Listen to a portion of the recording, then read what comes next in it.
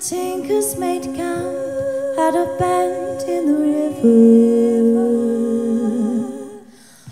on the way from a horse show in Ballinasloe.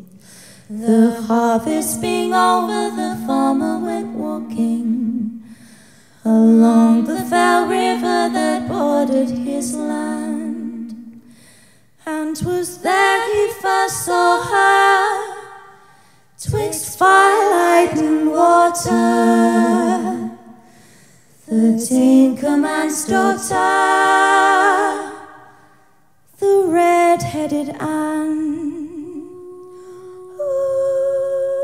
Next morning he rose from a night without sleeping. He went straight to the tinker and he made his claim known. In a pub in the stowell they worked out a bargain for the tinker, a pony to the daughter a home. When trees shed their shadows along the fell river, the tinker and farmer inspected the land, and a white gelding pony was the price they agreed on for the Tinkerman's daughter, the red-headed Anne. With the wedding soon over, the tinkers departed.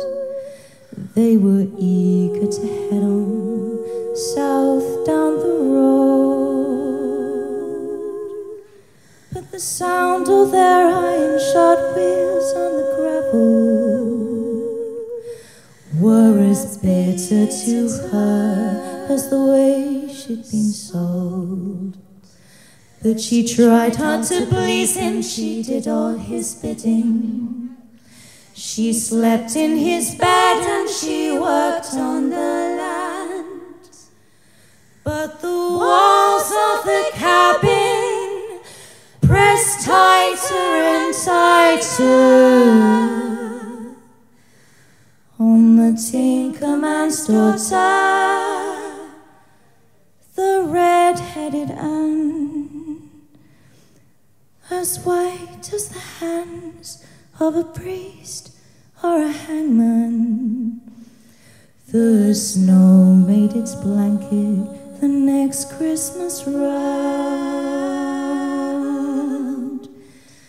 and the Tinkerman's daughter slipped out from her bedside, turned her back to the land and her face to the town. And it said someone saw her at dusk that same evening.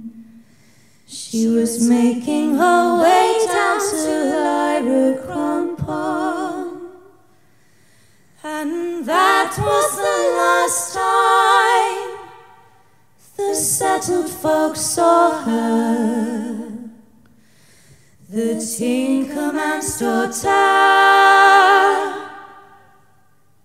the red-headed Anne.